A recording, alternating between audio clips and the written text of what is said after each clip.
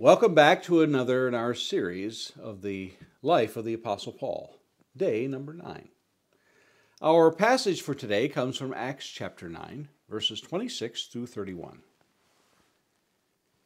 And when he had come to Jerusalem, he attempted to join the disciples, and they were all afraid of him, for they did not believe that he was a disciple. But Barnabas took him and brought him to the apostles and declared to them how on the road he had seen the Lord who spoke to him, and how at Damascus he had preached boldly in the name of Jesus. So he went out and among them at Jerusalem, preaching boldly in the name of the Lord. And he spoke and disputed against the Hellenists. But they were seeking to kill him. When the brothers learned this, they brought him down to Caesarea and sent him off to Tarsus. So the church throughout all Judea and Galilee and Samaria had peace and was being built up. And walking in the fear of the Lord and in the comfort of the Holy Spirit, it multiplied.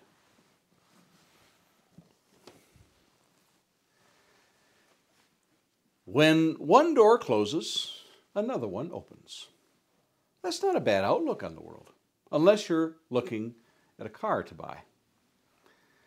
The idea of seeing the world as a place filled with opportunities takes a certain tenacity about oneself to handle the day-to-day disappointments. However, once a person adapts that mentality that everything that happens has a silver lining or a gain for them, then the rest is a matter of waiting for those doors to swing wide open. In our passage today, which links many other passages, Saul of Tarsus is very zealous for the Lord. He has come from Damascus, where he had preached to the point where we read in Acts chapter 9, verse 22. But Saul increased all the more in strength and confounded the Jews who lived in Damascus by proving that Jesus was the Christ. Now we read of what is happening in Jerusalem in verses 28 and 29 of chapter 9. So he went in and out among them at Jerusalem, preaching boldly in the name of the Lord. And he spoke and disputed against the Hellenists, but they were seeking to kill him. Who are these Hellenists wherewith Saul is disputing? Well, we remember these from chapter 6 of the book of Acts, beginning in verse 1. Now, in these days, when the disciples were increasing in number, a complaint by the Hellenists arose against the Hebrews because their widows were being neglected in the daily distribution. According to Adam Clarke, the distinction between the Hellenes and the Hellenists in the Greek mind was the Hellenes was of pure Greek descent, and the Hellenists were Grecian Jews. They were considered foreigners by the Jews of Judea, having lived among Gentiles and speaking the Greek language. Some of them may have been proselytes or Gentiles converted to Judaism, a point that some scholars might dispute.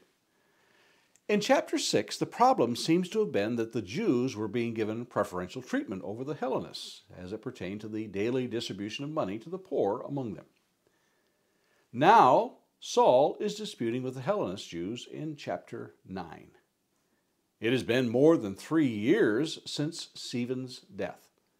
Remember, Saul spent 3 years in Arabia, as we read in Galatians chapter 1, verse 18, after his conversion. Stephen is thought by many to have been a Hellenist when he disputed with others who were Hellenists. In Acts chapter 6, verses 8 through 9, we read, And Stephen, full of grace and power, was doing great wonders and signs among the people.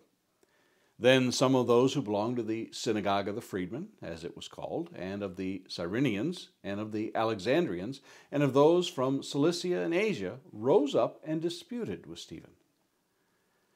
Strictly speaking, these were Jews from foreign lands that came back to Jerusalem. Now, Saul, who had voted with these against Stephen in chapter 7, is arguing against them for the Lord. Their solution for Saul was the same as they had for Stephen. We read in verse 29 of Acts chapter 9, And he spoke and disputed against the Hellenists, but they were seeking to kill him. Later in the book of Acts, Paul will recount this period of his life, in Acts 22, verses 17 through 21.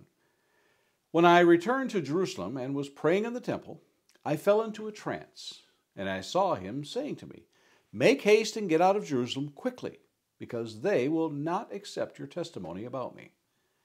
And I said, Lord, they themselves know that in one synagogue after another I imprisoned and beat those who believed in you. And when the blood of Stephen, your witness, was being shed, I myself was standing by and approving and watching over the garments of those who killed him. And he said to me, Go, for I will send you far away to the Gentiles. Saul realized that being sent out of Jerusalem was not going to solve the problem. But he is thinking in terms of Jews he would be preaching to in synagogues. However, Jesus tells him that he is ultimately being sent away to the Gentiles, the very thing he is told on the road to Damascus by the Lord.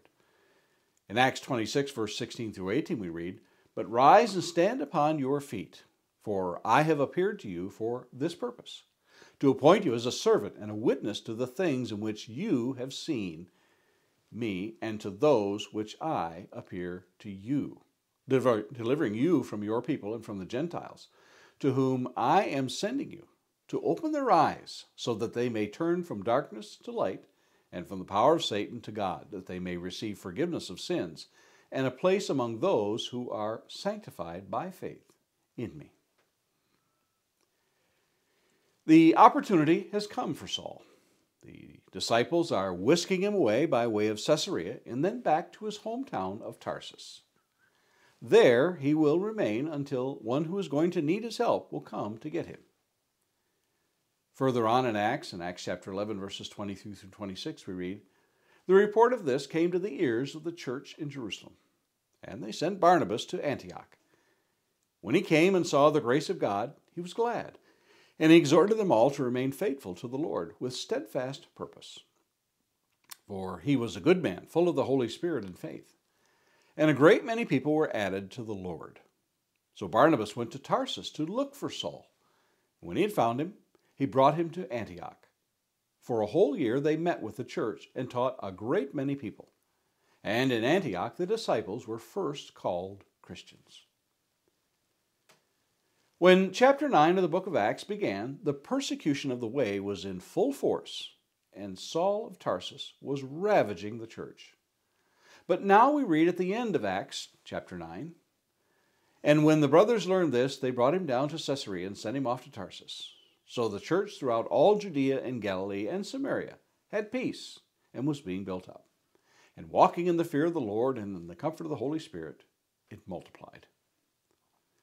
The Lord is opening doors more and more for that small band of believers to grow there in the first century. Do you think those doors are still being opened today in spite of the opposition to the truth?